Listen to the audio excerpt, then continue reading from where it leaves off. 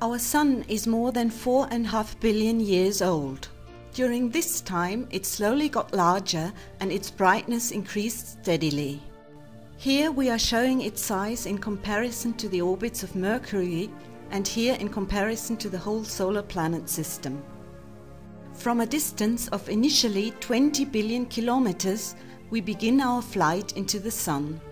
We are now crossing the Earth's orbit at 150 million kilometers, now reaching the Sun, whose radius is 700,000 kilometers.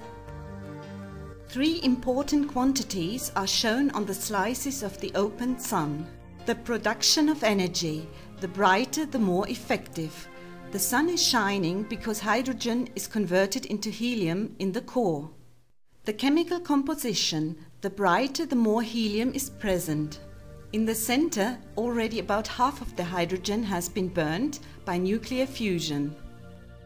The distribution of mass. The lines indicate how much of the solar mass is lying within this radius. Presently, about 70% are contained within half of the solar radius, or 12% of the total volume. We are now holding our position at 500,000 kilometers in the interior of the Sun and observe its evolution into the future. During the next 3 billion years, the brightness will continue to increase slowly. The solar radius is hardly changing during this time. More and more hydrogen is being burnt in the center, until it will be consumed completely after another 5 billion years. Outside the center, however, enough hydrogen is still available and the production of energy is shifting there. We are going to fly deeper into the center where the action is. When hydrogen burning is ceasing in the center, the whole core is contracting and mass is getting more concentrated.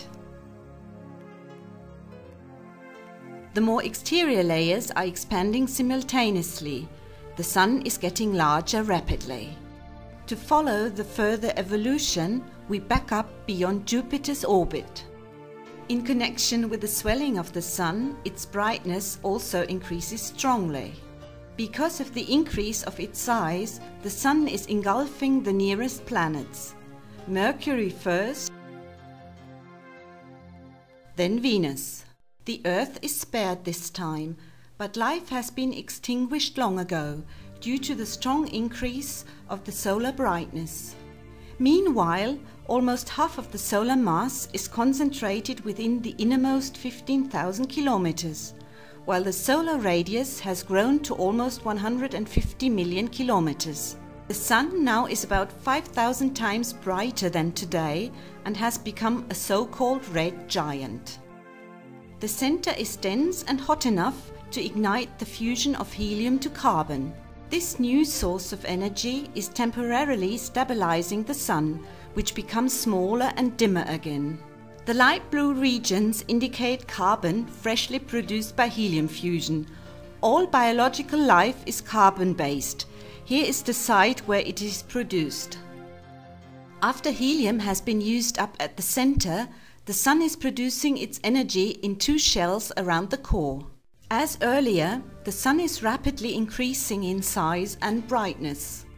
The further evolution of the Sun is now becoming very complicated and is taking place within only a few million years. Therefore, we have to resolve the luminosity evolution much better and retreat to a safe distance at the orbit of Uranus. Within a mere few 10,000 years, strong and regular brightness outbreaks occur, connected with huge variations in the solar size. In this phase, Earth will be devoured.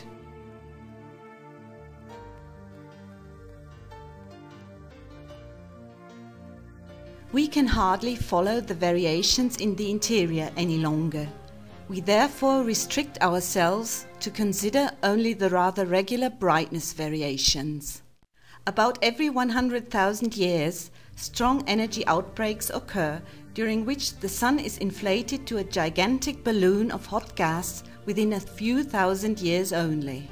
Mass is devoured as well.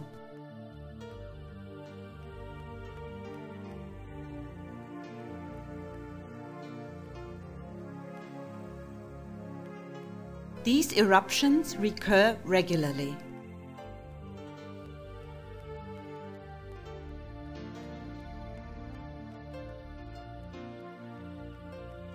From the solar surface, a strong stellar wind is blowing matter into the space. In particular, during the quiet phase between outbreaks, the Sun is going to lose a large fraction of its mass. Because the solar mass is decreasing, the planet's orbit gets larger.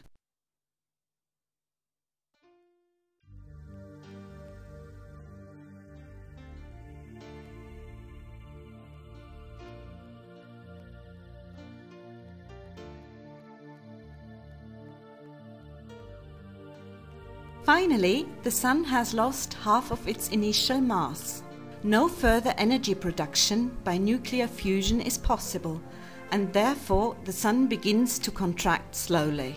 At the end, it will become a white dwarf, consisting mostly of carbon and oxygen. It is fading away, becoming cooler and smaller. Its size will finally be comparable to that of Earth, which vanished long ago. This terminates the life of our Sun. Here we once more have an overview of the incredible size variations the Sun will be going through.